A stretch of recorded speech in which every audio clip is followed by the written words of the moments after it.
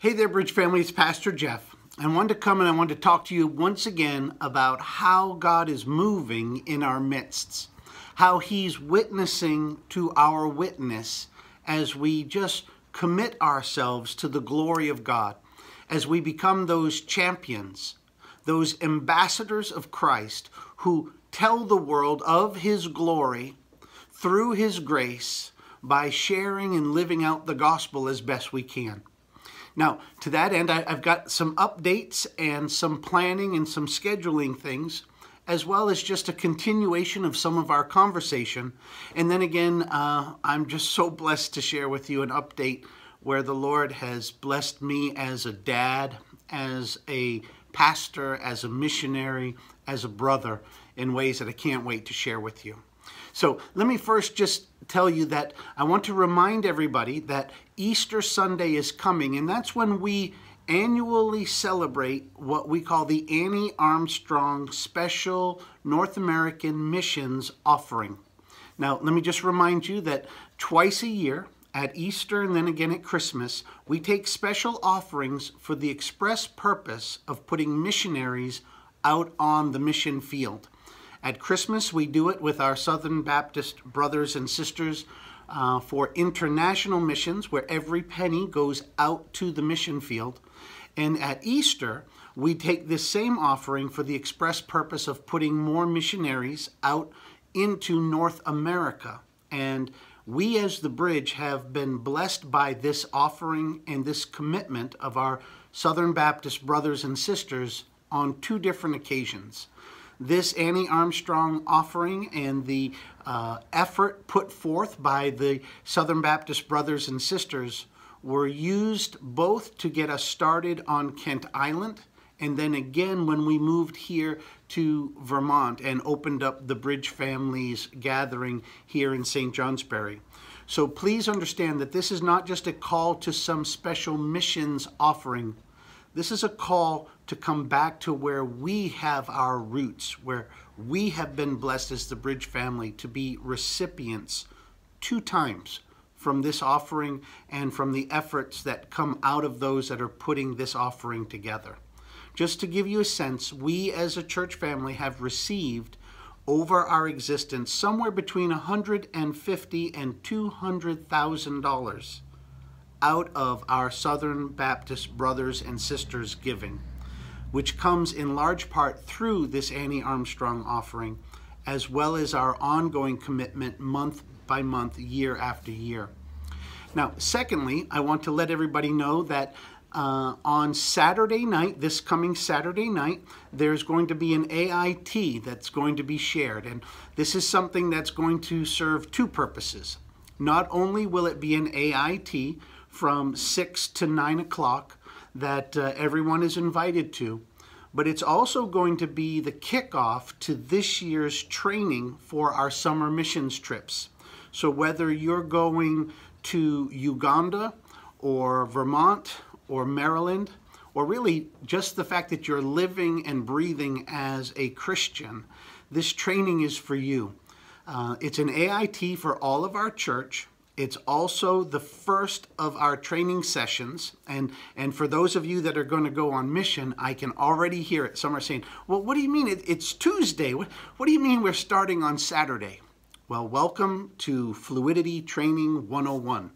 To be ready and to be fluid enough to have the kind of flexibility that can move and pounce. Now, that's very good training on one hand. It's also just the reality that we've got so much going on that this was something that needed to fit in here based on other scheduling and other commitments that are underfoot. So this will be Saturday night from 6 to 9 this Saturday, and it's going to be an airing of the documentary American Gospel. And I'll explain more when we get into our specific training, but let me just tell you that for this year's summer missions trip, the emphasis is going to be on understanding the biblical church, God's biblical design for church. And so when you're on mission, to be able to know the difference between good and bad church, healthy and unhealthy church, the real message of the gospel as shared by the people of God. So that'll begin this week. And Saturday night, 6 to 9, I pray that you'll be there. If you're on Kent Island or in the Maryland family, to come to the church. We're going to stream this in-house to our family to come up in St. Johnsbury to the mustard seed or to the church office. And for those that are going to be elsewhere, it will be streaming on our His Bridge Live, and so that'll be an option for you. Now, third, let me continue the conversation from earlier. If you remember, I spoke to you late last week about Josh calling me and telling me he had a heart for Kirby, but not just Kirby, Victory Road in Kirby, and not just Victory Road, but a home at the end that he thought might have a woman in it. Well, you're not going to believe this. Well, you will if you're in our family. But here again, this is God witnessing to His witnesses. This is the miraculous, and yet at the same time, it's real life right here, right now. Well, first of all, let me just tell you this. I got a notification this morning that Victory Road is going to be closed in Kirby for the month of April. Kim sent me an update from our local newspaper up here. You say, well, what's the big deal? Well, if you remember, Josh said that he had a heart now to go to Kirby, to the end of Kirby, where he was told there was a home and potentially a woman that lived there. Well, I was telling that story Sunday morning during our 9 o'clock Bible study up here in St. Johnsbury, and believe it or not, I swear to you, a woman sat in our Bible study who came as a visitor, and as I was telling the story, she stopped me and she said, whoa, whoa, whoa, hang on. I live on Victory Road. I live at the end of Victory Road, and I'm here today. Now, as though that weren't enough, one of the other women in our church who was also there said, and this I know to be true because I'd prayed with her and for her in this prayer, she had been praying for the woman that came as a visitor, who was now, and recently moved there, by the way, had recently moved there. But our sister in the Bridge family had been praying for the other woman who had come as a visitor and didn't realize that she had recently moved to Victory Road at the end of Victory Road. Now, if that were not part of God's word and the conversation carrying forward, you wouldn't believe it. But now notice this, because here again, this is in the context of spiritual victories on Victory Road, in the context of spiritual warfare. Well, let me show you again the spiritual warfare. That was Sunday morning, continuing on the conversation from last week. And then this morning, before 8:30 this morning, I get notification that for this entire month, that road is going to be closed. No access in or out from that road.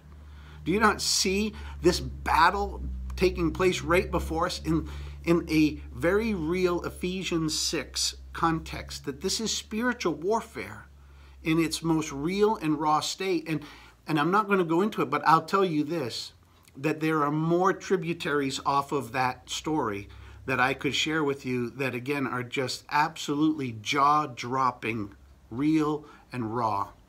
God is at work, and the enemy of God is at work fighting against what the Lord would have for us to do and to be. Just know that, friends. Now, here's one last thing, and again, I'm just speaking to the blessings that I have as pastor, as missionary, as brother, but also as dad.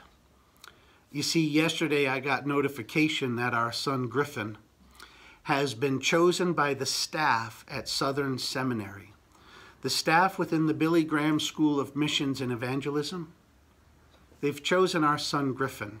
And let me say this, your brother Griffin, your Bridge family missionary who has been sent out into the world.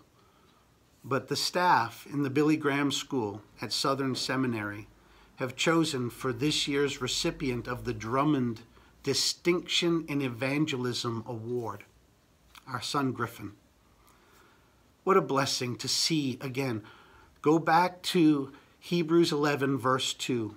God commends or God commissions and witnesses to the commission and the witness of those that are truly his and are living out a life of distinction by faith. Not something that is about works, but just a sold out, all in, surrendered life in Christ. I'm so blessed to tell you that not only will I be graduating from Southern Seminary and going through that process, walking across the stage with my son this May at Southern Seminary, but I'm so blessed to see that the faculty, those most in tune to what God is doing and to pour into the men and women of this seminary, that they would choose Griffin to receive the Drummond Distinction in Evangelism Award. And Dr. Drummond used to be a professor there, and the reason why the award is named after him is they said that he had the most distinction of any faculty there at Southern Seminary in pouring into others, the selfless love of a servant that is dedicated to the glory of God through the sharing of the good news, the pouring into others. To understand, evangelism is not the sharing of good news so that there can be spiritual orphans born. But no, it's a distinction that says my understanding of evangelizing the lost doesn't stop until we're committed to growing the found, to be disciples who make disciples who make disciples. And now at one of, if not the most distinguished institution of its kind in the world, to think that our Griffin, not just mine and Kim's son, but our family brother, Griffin, is going to carry that distinction. I pray to inspire not just his dad, not just his brothers and sisters in a church family, but to inspire others all around the world. What a blessed people we are. The Lord continues to witness to our witness. And I pray that it just serves to fire you up to walk by faith and to bring our King glory no matter what, no matter where, no matter when, that you and I will thank him for this incredible privilege to be his ministers of reconciliation, his ambassadors, his aroma, his army of discipled warriors. Thank you so much, friends. I love you. And I look forward to our being together, serving him soon. Amen and amen.